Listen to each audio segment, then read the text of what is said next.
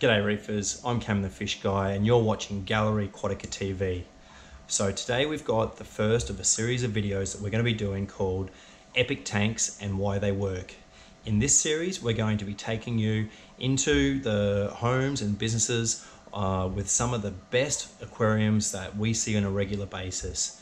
And today we've got absolute epic mammoth tank. It's almost 3,000 litres and it's right above me. Check it out.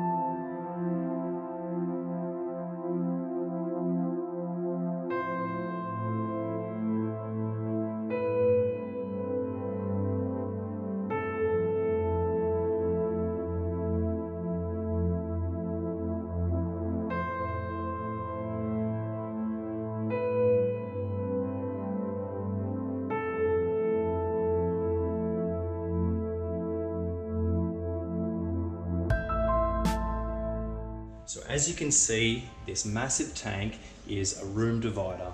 It's a peninsula tank, and so being viewed from all sides, it's particularly important that every section of the tank is has the perfect type of corals in the right position, because every side of this tank is a viewing side. Now, one of the best things about this tank, I'll take you through some of the corals, but the hammer garden. As you can see, we've got pretty much every color hammer that you could possibly imagine.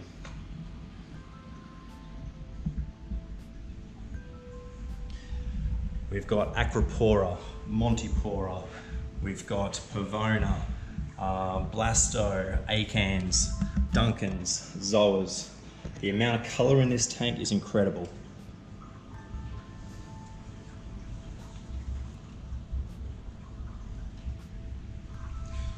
So we might put some food in the tank, and this way we can show you all the fish at the best.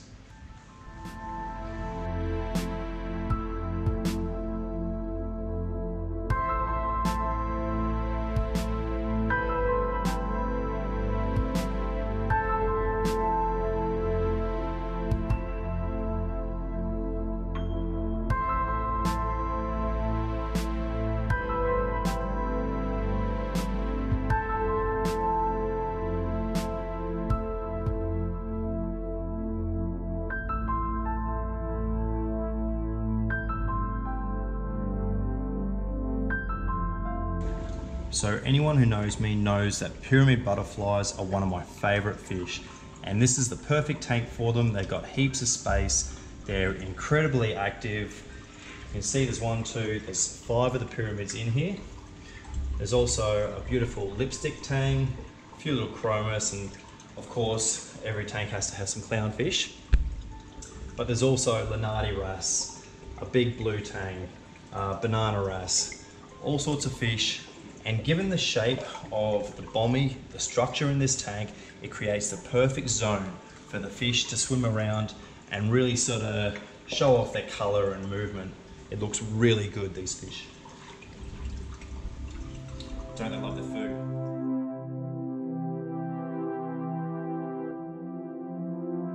So now we've had a chance to admire this beautiful tank, let's talk about some of the reasons why this tank is so good. First of all, the maintenance on this tank. We do very large water changes on this system, and we gravel vac the tank. We've got magnet cleaners for the glass, and so the really regular maintenance, and probably the most important thing, we test the water very frequently. So this allows us to ensure that all the parameters are exactly where we want it to be. Of course, it's had its ups and downs like all tanks, but because we test regularly, when there is a problem, we're able to get onto it as quickly as possible. Another thing with the maintenance that we do is we're very particular with the way we position the corals. Now, given that this is such a large tank, it's 1.2 meters deep, so that's 4 feet deep, and there's only access from one side. The only way to position corals on the side without the access and down the bottom is to get in the tank. So this is something else we do regularly. Jump in the tank, I wear a wetsuit, and we glue in the corals, and it also allows us times to just fix up any problems in the difficult to reach zones. And so given the bommies, the fact that we've got a lot of space in between the two bommies, it gives me the perfect position to sit in the tank and to reach around and access all sections of the tank. So the componentry. So we'll have a look at the lighting, we'll have a look at the filtration, we'll have a look at the dosing. So we'll start with the lighting. Let's have a look.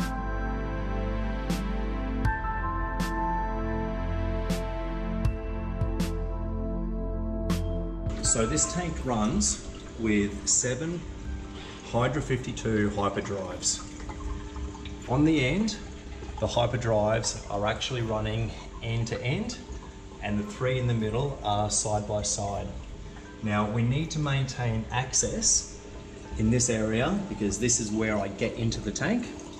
But having the extra 2 on the sides, on the end, sorry, allows us deep penetration of light all the way to the bottom either side of the bommies. And so you can see, even this is 3 feet deep here and 4 foot deep here, with these strong lights, great penetration right to the bottom of this 4 foot tank.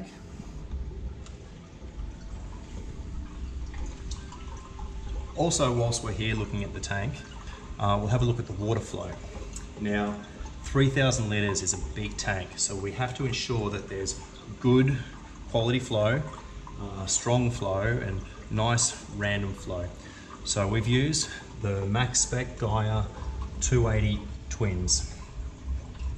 So we've got 1 pump either side of this bommy, and we have 2 pumps at the end, at the top. So these allow great movement across the surface, and you can see how much the water is agitated at the top of the tank, at the surface. So that allows great oxygen diffusion.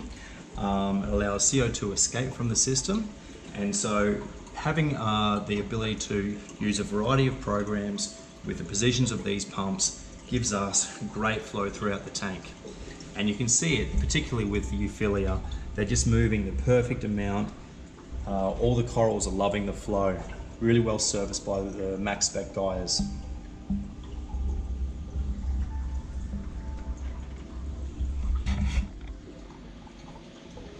So probably the most interesting thing about this tank is the filtration. As you may have noticed, there's no section underneath the tank. There's no cabinet with filtration. You can see that we've got the drainage lines here, and exactly where the drains feed and the filtration system is what we'll have a look at now. It's pretty exciting. Let's go have a look. So we've just come downstairs and outside, and we saw where the drains were in the tank, but let's see where those drains go exactly. Just this way.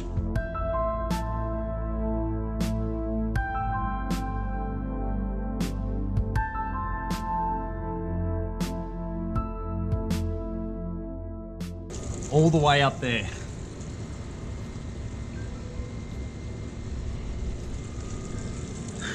So this is the drainage system for the tank and the return lines. Let's have a look at the rest of the filtration, and I'll show you exactly why this tank works.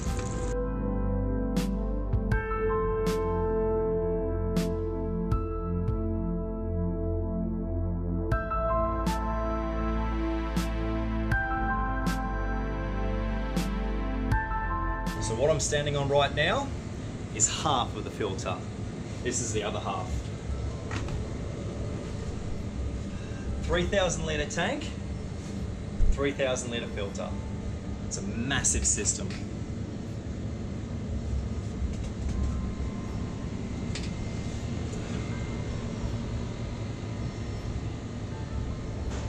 So I'll jump down and we'll have a look inside. It's pretty exciting. So the water comes down the drains through piping that runs down underneath of here and into the sump in this section. Let me open up and we'll see where it goes from there.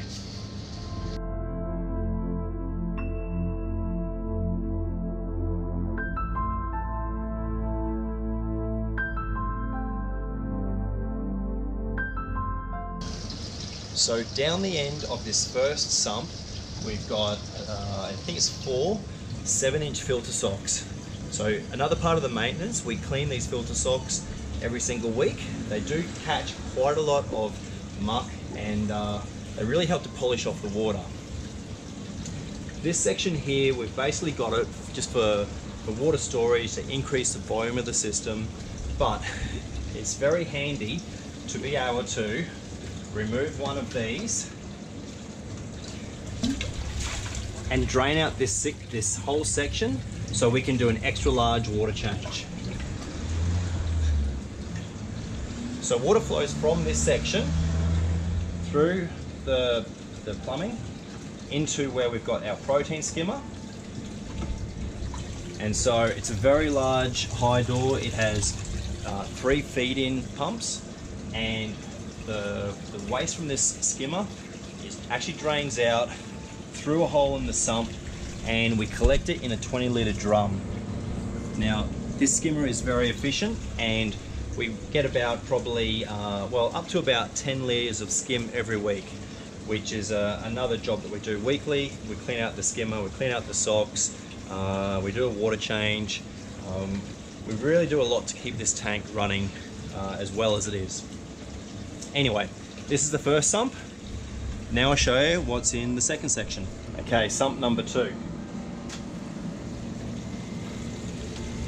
It's a very large refugium.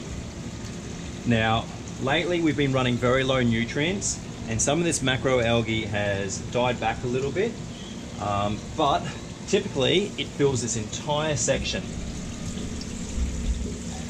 Yeah, it's definitely a little bit thin at the moment, but we're running very low nitrate and phosphate, so it's not too much of a problem. But we've got our T5 lighting system, and you can actually see we've got a little bit of biological media.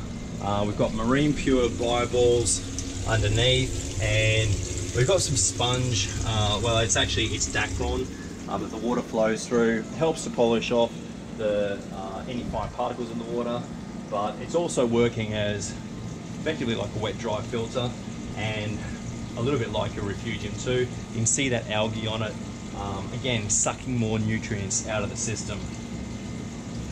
We've also got a very large sponge in here, which acts as a filter to stop particles getting into the return pumps.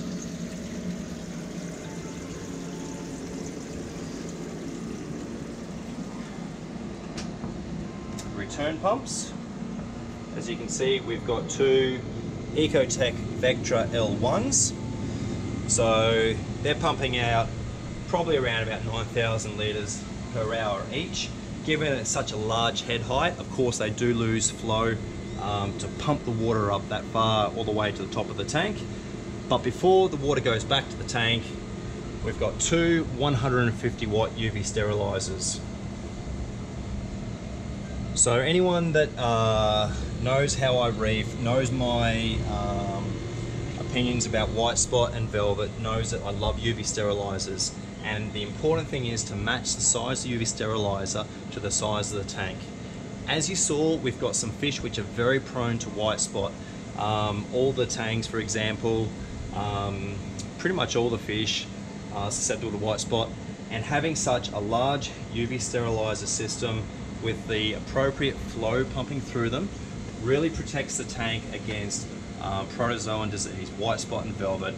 This is really, in my opinion, the reason why the fish do so well. There is a third part section to this system that we're going to show you. It's not the filtration out here, it's not the tank upstairs, it's actually the dosing system and the chiller. But they're in another spot, they're under the house. Have a look.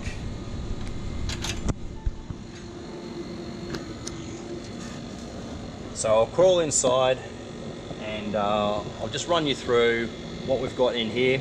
little bit hard to access, but as you can see, we've got enough space to do everything we need, but just means I have to crawl.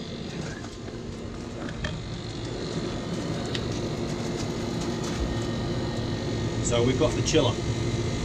It's a massive hailia. It does the job really well. You can see, even on a day as hot as today, I think today it was well over 30 degrees. The tank is running at 24.3, so it does the job beautifully. Importantly, it's well aerated. It's not enclosed in here at all, so this chiller is able to work at its most efficient. We also have, just sort of sitting here, we could probably fix these up and put them up on the wall with the other ones, but here's the control for the L1, and we've got the other L1 controller up there. We've got our automatic top up, we've got a Twins auto osmolator it is. This is our RO reservoir. So the Twins osmolator is feeding RO from this reservoir straight into that second sump we looked at. And this reservoir is fed directly by a RO system. So that's everything down here, all the filtration. Let's go back upstairs and check out the tank again. So thanks for watching the first episode in Epic Tanks and Why They Work. Future episodes, we're going to look at some other amazing tanks, and we're going to show you the exact reasons why these tanks are so successful. But I think that this is probably one of the best home aquariums you'll ever see, and everything about it is, as far as I'm concerned, absolutely perfect. Of course, as with most tanks, there's still things that we can do, spaces to fill, but I think that you'll agree it is an incredible tank. So thanks for watching Gallery Aquatica TV. I'm Cam the Fish Guy, and thanks for watching.